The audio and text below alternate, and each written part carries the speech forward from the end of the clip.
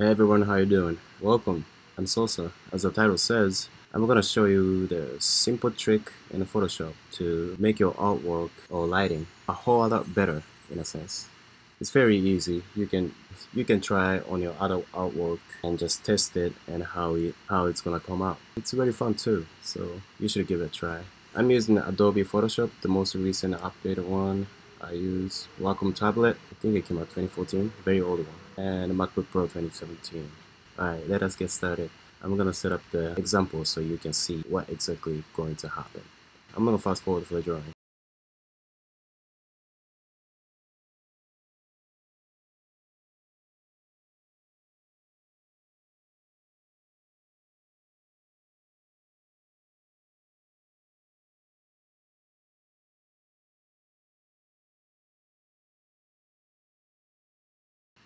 Okay, welcome back. I quickly drew example. I didn't have to include the backgrounds, but I felt like it. Anyways, I love Dragon Balls, so I drew Super Saiyan 2 Gohan. I'm gonna make him look more amazing. So how do we do that? So first, we are going to grab the subject layer. So in my case, this Gohan. Yeah. So what you need to do is duplicate this layer. So what you need to do is uh, hold Option and drag this layer up, and you're gonna have a copy of the layer. So that's how you duplicate it. Then you're gonna hold Command E to flatten the layer, so you can modify like however you want. After you duplicate the layer, you're going to select Filter on the top of the bar and select Blur, Gaussian Blur.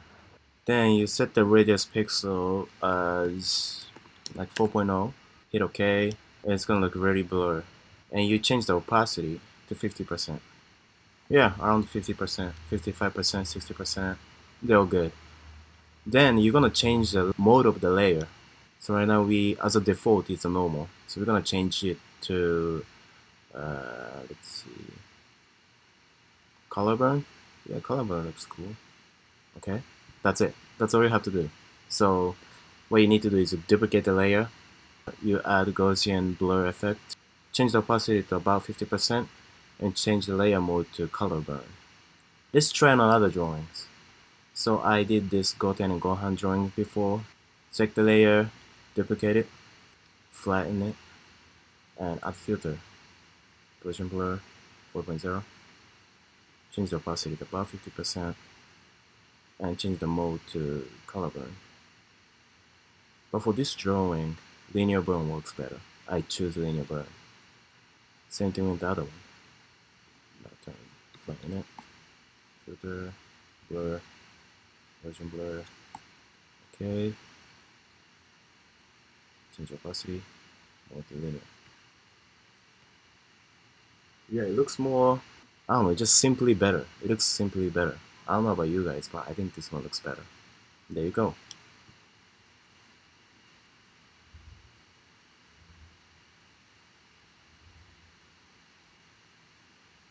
I'm gonna put some like a before and after screen, before and after image, so you can like compare it. You can see the difference more clearly. It looks like it came out from like actual TV show, right? The coloring is so much better. I'm gonna go ahead and finish up this drawing by adding some more effects, add some keys and lightnings. I'm gonna fast forward again.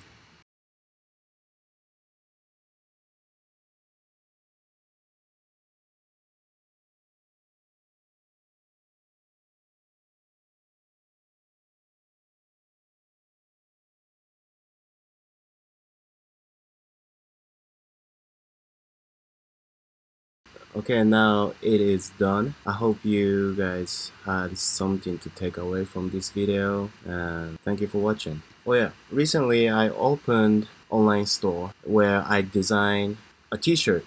I don't know, I like it.